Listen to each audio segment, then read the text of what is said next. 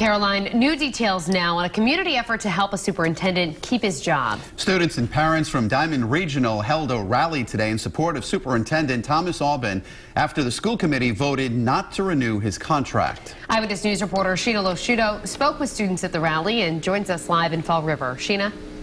Well, we met a lot of passionate people tonight of all ages. They really support the superintendent. They want to see him stay at this job, and they also want to learn why this decision was made in the first place.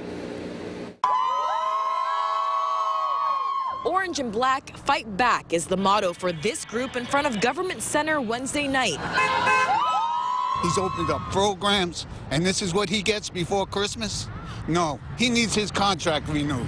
Community members, students, and alumni rally together showing their support for Superintendent Thomas Aubin after the school committee recently voted against renewing his contract. Mr. Aubin's been a fantastic leader. Diman Regional Vocational Technical High School Student Body President Benjamin Ramos says students don't understand why. Several people tell Eyewitness News they were blindsided by this decision, saying the superintendent is highly supported by the Diman community. I haven't heard one pertinent strike against him.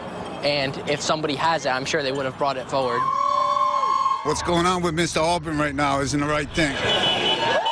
As people waved their signs for hours, signatures were being collected in hopes of encouraging the committee to reverse the decision. An online petition already has more than 1,000 supporters. I haven't heard one of them tell me they dislike Mr. Aubin. Everybody loves him.